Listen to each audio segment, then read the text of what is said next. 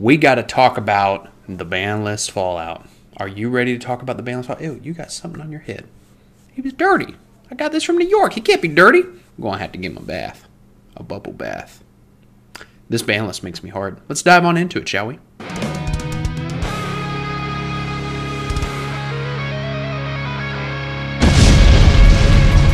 All the new subscribers who don't know about the Ultra Ball joke are going to probably be really creeped out. Hello, ladies and gentlemen. It is your host with the most, Avery LR32 here. I have to make sure I don't raise my arms too high because this is a workout shirt. Y'all don't need to be seeing what we're working with, but that's so weird. Guys, destroy the ever-living boo-boo, staying off that like and subscribe button so we can keep on climbing even higher the 1K ladder because we're already in the 1,400 ladder.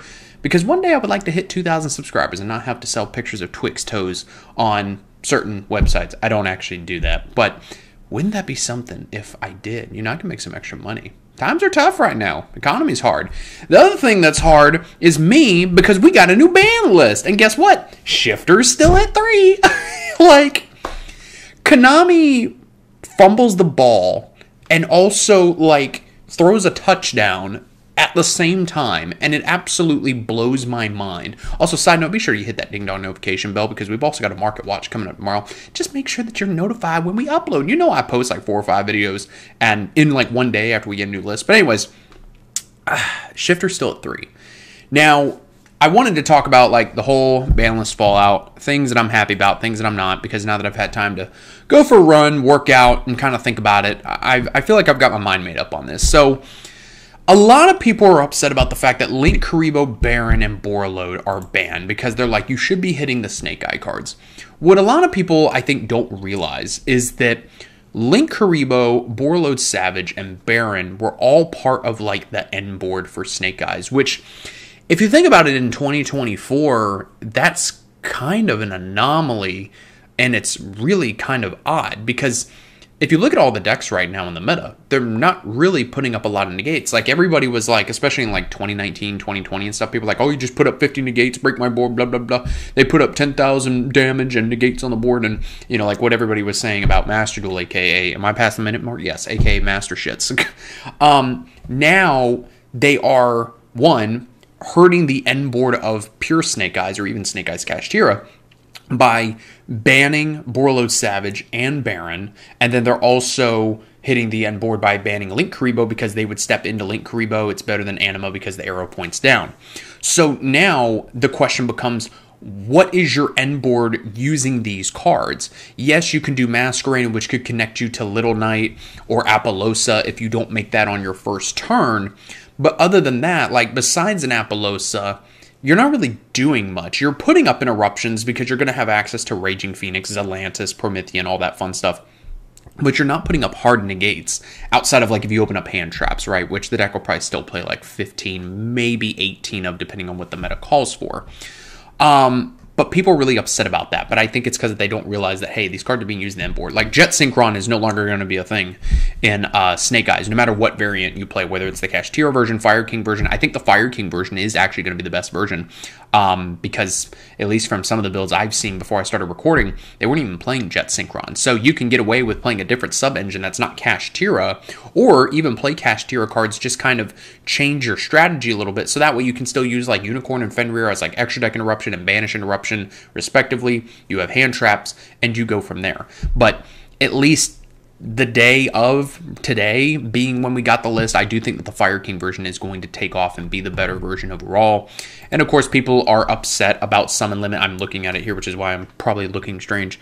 Summon Limit being banned, like, I don't know why people are upset about this, honestly, because Tempt by Dragon auto lost to Summon Limit. Like, I would play against Voiceless Voice, they'd flip up Summon Limit, and like you just lost because you needed more than 2 summons in order to make a board. And that goes for any deck. If you need more than 2 summons to make some sort of comeback against the opponent with their built board, how is that fair? Now, I'm sure some people are going to make the argument, oh, well, stun, you know, if it's played in a stun deck, blah, blah, blah. But it's the same thing as Mystic Mine. Like, Mystic Mine got banned because of the fact that all of the meta decks were using Mystic Mine as like a sub-engine, as part of their non-engine package, in case they were behind the 8-ball in advantage, they could just Mystic Mine the opponent, and then they could just keep on drawing cards, either mill the opponent out, or just keep drawing until they had enough resources to break whatever board that the opponent had.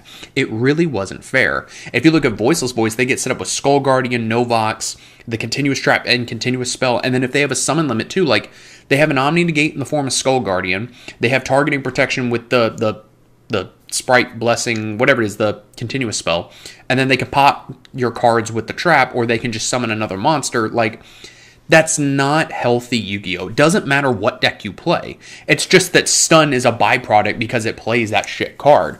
It needed to go. You know, Konami seems to really be hunkering down, I think is the right term. I was saying hankering like I'm hungry or something. By like hitting Rivalry Goes in Antikaboo to 1. And if cards like Rivalry and all that were still an issue, I think that we would see them banned. Anti-Spell followed that trend. It went to 1. I think that we could very well one day see cards like Rivalry and Anti-Spell, if they become an issue, just being banned like Summon Limit. I think that Konami looked at Summon Limit and were like, this card's got to be taken out back and shot.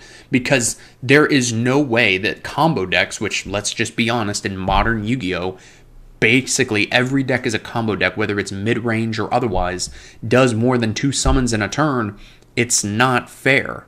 Now, if you still want to have that type of feeling, I guess, you could just play Quiet Life. Quiet Life is a continuous spell that says if either player normal summons, then they can't special summon that turn. If either player special summons, then they can't normal summon. But you got to activate it at the start of your main phase 1. So if you're playing Stun, you activate Quiet Life, you summon, I don't know, Inspector Border, and you move on with your day. So you have options available to you. Is it a good substitute? No. But it's also a card that, like, it reminded me of Imperial Order. Like, you just flipped it up once they tried to play a spell, and if you didn't have a way to stop it, you were just screwed. And then Limited, Protos. Protos is honestly, like, kind of crazy. I think that we're going to see Protos see a lot of play. I don't think, like, Sword Soul is going to come back or anything. I think Sword Soul's been power crept. But Protos back in the meta, especially with, what's the card, like Nemesis Archfiend or something. It's going to be interesting to see what that card can do. Title is cool. I mean, we got all the Dragon Rulers back, especially as someone who's been playing the game for 16 years, since 2008, 2 weeks before the Fusion deck name was changed to the Extra deck.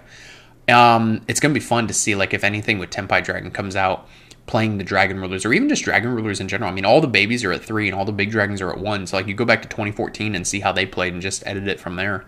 And then Colossus back at 1. I mean, we're basically back in toss format now, if you think about it. I mean, Colossus is fine. I really don't think, like, it's that broken anymore. Kieran, that's to support the new Magispector stuff. It's still bad. Anti-Spell we already talked about. And then Chicken Game to 1 is very interesting because, yes, Droll is a card, but what's funny, well, number one, what's funny is that Chicken Game, when I checked a couple hours ago, was like over $6, which is funny. I don't know what it is now. But if you think about it, every deck in Yu-Gi-Oh! Now going into this new format is, in theory, 35 cards. Because you can play 3 Upstart Goblin in the Chicken Game, plus you can also play Pseudospace. Pseudospace basically just says, hey, banish a field spell from your grave. This card copies that card's effects. So you play Chicken Game in that, you're essentially playing 2 Chicken Game. So you can play the Chicken Game, pay 1,000, draw, activate the Pseudospace, pay another 1,000, draw another card. So essentially every deck now in Yu-Gi-Oh! Is playing 35 cards, which is very interesting when it comes down to ratios and stuff like that. And then, of course, semi-limits. Armageddon Knight, especially with Orcus Sky Striker now, I'm pretty sure back at full power now. That's going to be interesting to see, because now we can start making all the jokes of 2 things equals full Orcus combo again. Maybe even play a Snake Eyes engine in it, like Snake Eyes, Orcus Sky Striker, and Delicious Memory at 2 is just kind of whatever. Malicious at 3, I think, is going to be interesting, especially with Armageddon Knight at 2. You can summon it, dump the Malicious, and just start comboing. Harpour, we already talked about. Terror Top, I really don't think is a big deal, because the Goblin cards, as cool as they are, I just don't think they have enough. And Engage, we already talked about. I mean, outside of basically feeling like we're back in Toss format, which I didn't really play a lot of Toss, I feel like I'm sort of indifferent about this list. If you didn't like last format, I think you're not going to like this format. And I think that just comes down to the fact that the Snake Eye stuff is very new. You know, similar to like with Super Heavy Samurai, they went after the Scarecrow link because the new Samurai stuff was just that good with the link. And I feel like Super Heavy was bit in a different position compared to like Snake Eyes now, because when the new Super Heavy stuff came out, we still had cash at full power. And if you look at some of the early results from that, you would see that it was basically just 50% Cash Tira, 50% Super Heavy. You had to play one of those two decks. If you didn't, you were going to have a very hard time. And so I think it was actually kind of a good thing that the Super Heavy link was hit, because yes, Cash was tier 1, but basically people started playing 6 books, 3 Eclipse and 3 Book of Moon to out the Arise Heart. And it was still like, it wasn't a tier 0 format by any means. There were other decks that could compete. But Arise Heart, regardless, was still very oppressive, but I think it was still a better format with Scarecrow gone. This ban list, to me, it tells me a lot of things. For one thing, on the logistics side of it, why is Europe not getting it until the 22nd? You know, we saw that they didn't get Speed Duel Midterm Destruction. Now they're getting a ban list later.